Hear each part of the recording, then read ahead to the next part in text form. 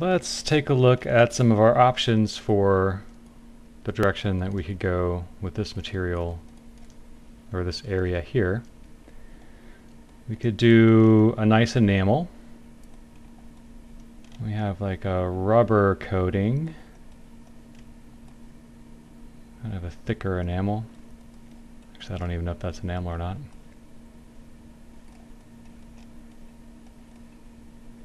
Yeah, I think out of all these, let's go ahead and explore what a nice enamel paint will look like. And we can just go ahead and use that lovely orange color, because why not? So I'm going to make a new folder, and we'll call this enamel. It's not a bad idea to say like powder coat black, in case we want to duplicate it and have a different color. And we can say enamel orange. And then inside the enamel, I'm going to put a fill layer. Make sure it's actually inside there. There we go. So you can see what that looks like. Welds is not, like, it's actually fine where it is, but it's possible that whatever we do in some of these higher folders will stomp with what's going on with the welds. So just to be aware of that, we should be careful. But normally what happens is whatever the layer is that you add on top, it'll do like an add or linear dodge.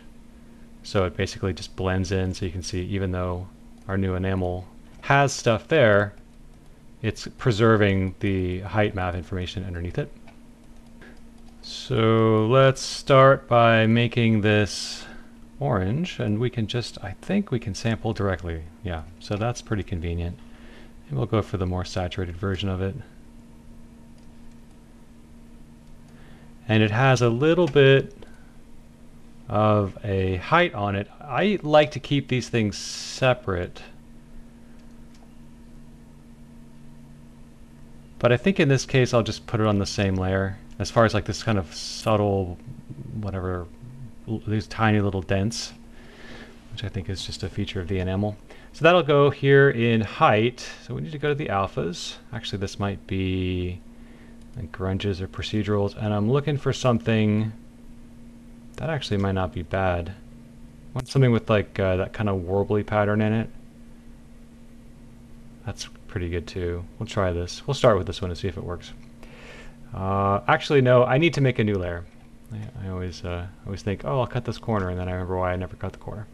So we'll make a new layer. I'm going to call this one color, and I'm going to make this one texture. We're still in height, so I'll hop back over to base color so we can kind of see what's going on. In color, I no longer need to be contributing any information on this layer to anything but color. And on texture, the only thing I'm going to be contributing is height. And you can see neither one of these are contributing to the metal, so I'm going to turn metal back on for color so that we are sure that we don't have any metal contribution. So I can just zero it out here, see what it looks like otherwise. And we can also see that we're inheriting the roughness from below, which is all completely fine. We're going to totally overwrite it because we don't actually want to have any of this roughness information, because again, this is basically our patina on the base metal, and it shouldn't have any direct, like if we have the base metal showing through, let me just show you what I'm talking about. I'll make a black mask, and I'm going to be painting, we'll go to brushes, and I'm just going to paint solid white. So there should not be a continuation of what's happening on the base metal through the paint, right? The paint should have its own information there. So we will, that's why I want to make sure that we overwrite this. I'm going to go ahead and delete the mask. Not really, well, actually, let's just do add mask with color selection, and then we can pick our color. And I'll go ahead and throw that on there too. And we can increase our tolerance a little bit so that we don't have that weird little edge in there. There we go. So back to texture. And texture and roughness are not the same thing. They may kind of inform each other, but we'll deal with the roughness here shortly. So we've got our height map here, and I'm going to add a black mask. And then, well, before I do, I'm going to give it just a little bit of value so that when I apply the mask, we can see the difference. And where was that? Our grunges. That was this guy.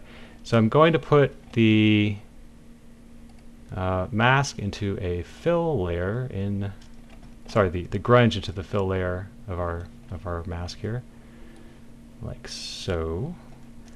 And you can see exactly what I was going for. Obviously not. Okay, so what we need to do here is just tile it 1,000,000 times and significantly reduce our height information.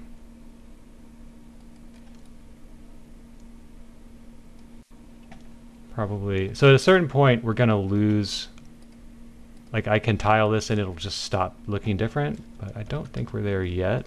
We might be close to it.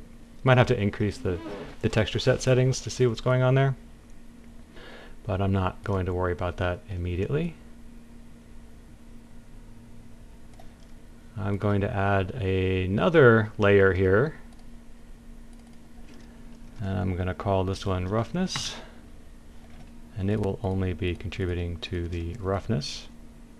And now that I've done that, you can see I am no longer getting any information from the patina below, right? There's kind of the difference. I'm just getting a solid value, which is much closer to what I'm looking for this. Let's kind of revisit this paint here.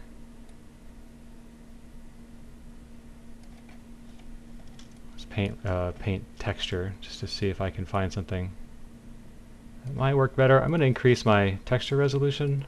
This will generally slow things down considerably. I don't know what it's going to actually do on this project. But there you can see that's what we're actually getting. There is kind of some tiling in here that wasn't immediately apparent before. So let me just set that to a nice round number. All right, so we have this one on there now. It's not terrible, but it's not great. I think I was going to look at this one, so we can just try it.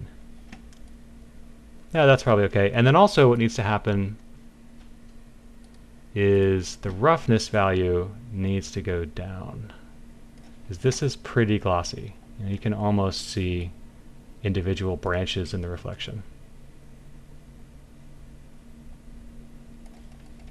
So that might be okay for a starting position on the paint. You are going to want there to be some variation in the roughness as well. And to do that, I think I'm going to make 2 roughnesses. So I'm going to make roughness gloss. I'll just duplicate it and call this roughness rough. And then this one I will reduce the roughness value a little bit so that it gets a little bit, duller, and then add a black mask. And into this I'll add a fill, and into that I will add any of these. It doesn't really matter. Just looking for some breakup. Let me scroll up a little bit, grab this fill here. I want to increase my tiling on it. And the rotation.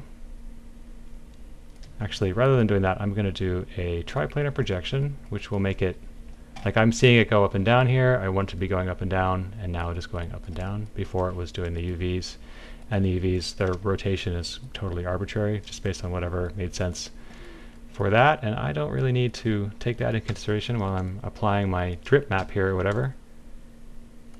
So you can just barely make it out, kind of in the like this kind of stuff right there. There's kind of working. So anyway, all of this is non-destructive and easily tweakable, which we will continue to do in the next video.